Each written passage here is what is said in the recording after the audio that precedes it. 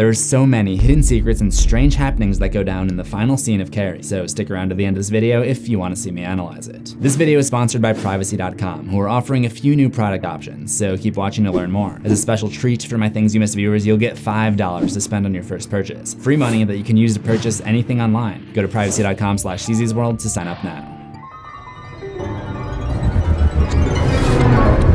I've covered the Stephen King universe a lot here on this channel, but one thing that I've yet to do is take it back to the creation of this universe. I'm not talking about Gon, the almighty being in King's writing. I'm talking about when King himself actually created the universe by writing his first novel, Carrie, which was published in 1974. The first movie adaptation would come out 2 years later, so let's get into the things you missed. The movie begins in Carrie's gym class, where we learn that she's basically an outcast among her classmates. She showers alone in the locker room after all the other girls have cleared, but in the background there's a poster advertising the senior prom to take place on May 25th and later become the climactic scene of this movie. The poster is light blue with text printed on cloud designs, and it would be the rain-like downpour of water sprayed by Carrie using her telekinesis that sparked the electrical equipment and started the tragic fire at the prom. The poster's color scheme, light blue and white, comes up again and again to symbolize an innocent purity. For example, Carrie goes into the prom without having ill intentions, and the place is decorated with a light blue color scheme. But the kids who are trying to sabotage her are wearing red, which is explained by Carrie's mother to be the color of the devil. Red. I might have known it would be red.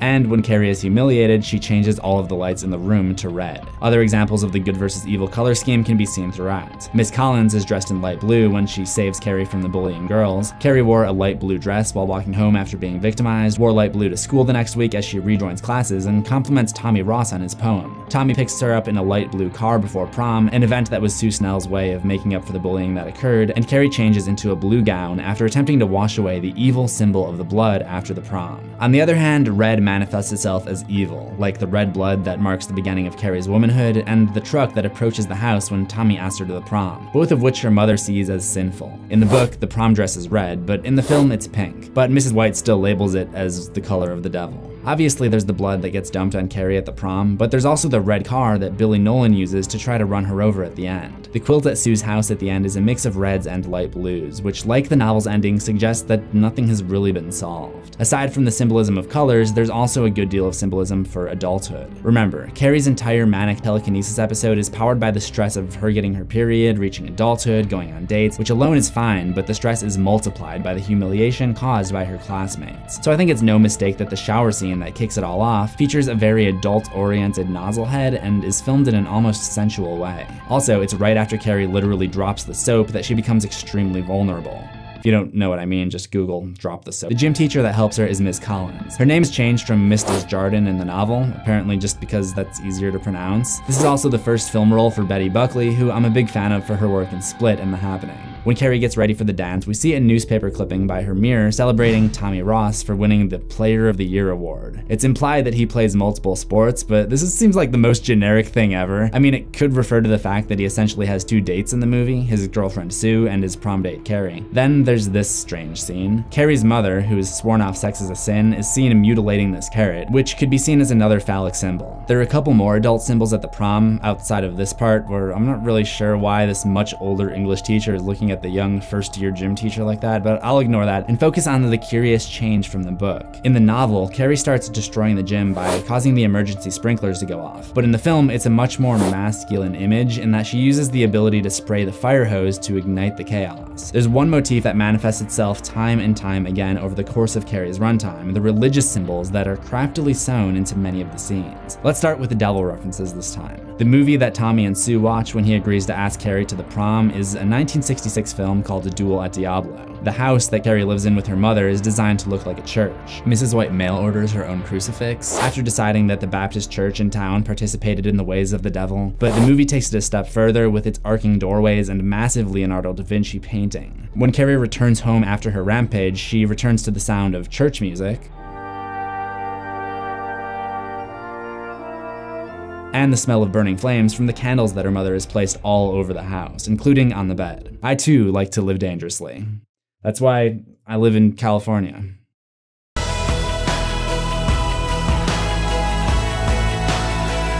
The house represents a sanctuary for Mrs. White, but just outside of its walls is where evil lurks, as seen by the parking spot indicator that resembles an inverted cross. Mrs. White meets her fate when she ends up being crucified after trying to take down her daughter, who she believes to be an agent of the devil. There is more in that final scene, but I'll tackle that all together when I come back with more things you missed.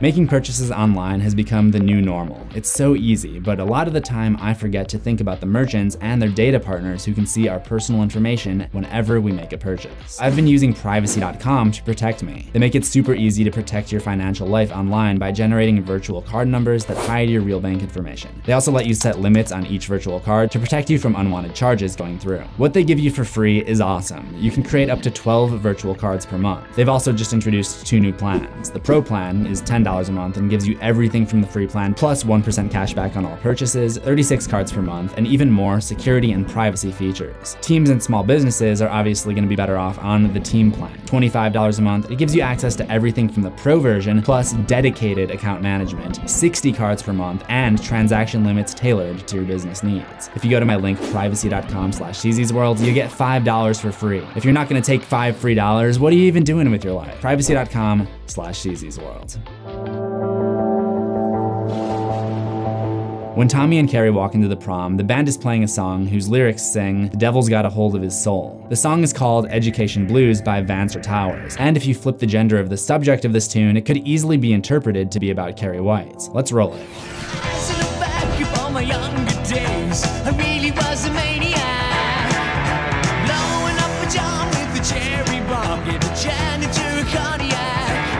It's talking about a school-aged kid who doesn't fit into societal norms and subsequently goes on a rampage.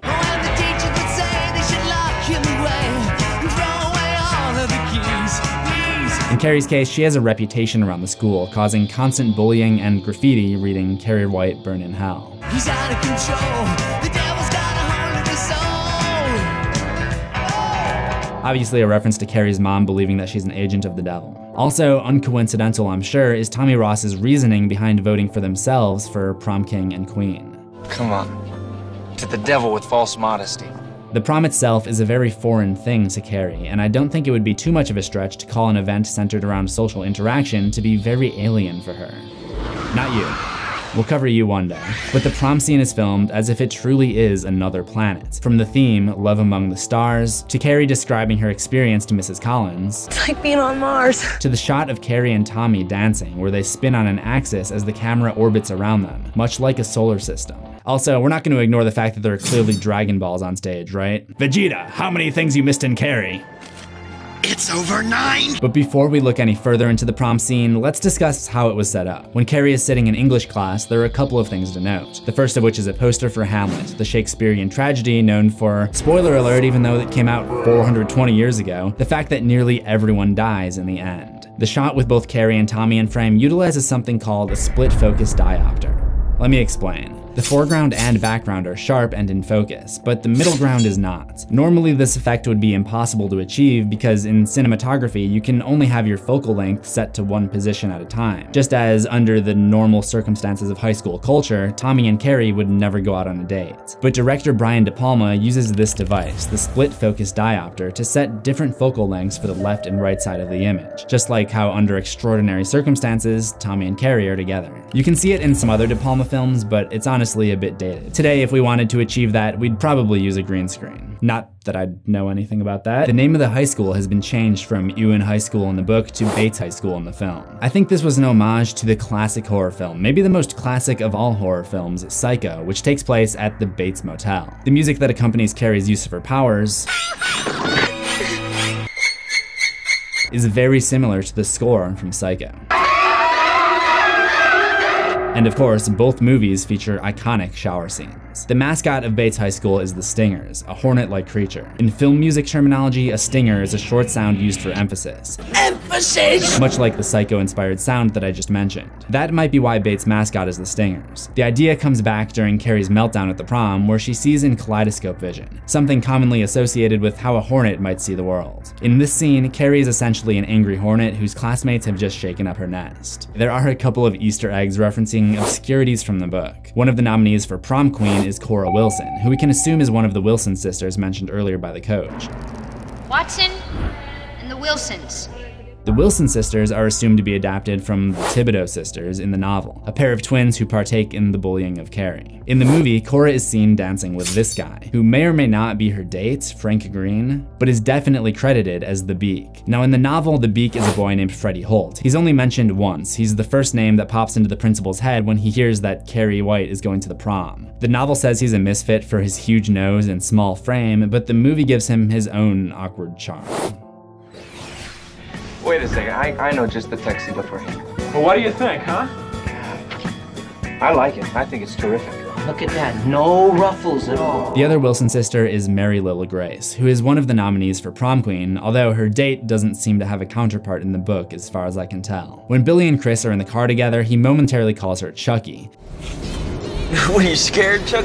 A nickname he uses a couple of times to get under her skin in the novel. Following the prom scene, there's one more event that takes place. Sue Snell is one of the only survivors after losing her boyfriend and most of her classmates. We see her come up to the destroyed remains of the house. The soft and bloom effect in the camera is very similar to the scene where Tommy pulls up to Carrie's house to ask her to the prom again. It's very dreamlike, but this dream of Sue's will soon become a nightmare. Sue brings her a bouquet of flowers as beautiful woodwind music plays, but wait, these are red flowers, the color of the devil. Something is not right here. The cars in the background are driving backwards, one of which may be the very same car that Billy and Chris used to try to run over Carrie. The religious symbols come back for one final appearance. The for sale sign is in the shape of a cross with vandalism reading "Carrie White burns in hell," pointing down to the rubble, the last remains of the house. When Sue steps onto this rubble, something changes. She has entered hell. The scene becomes even more unnerving to the subconscious as the sky turns from blue to black before the final horror takes place.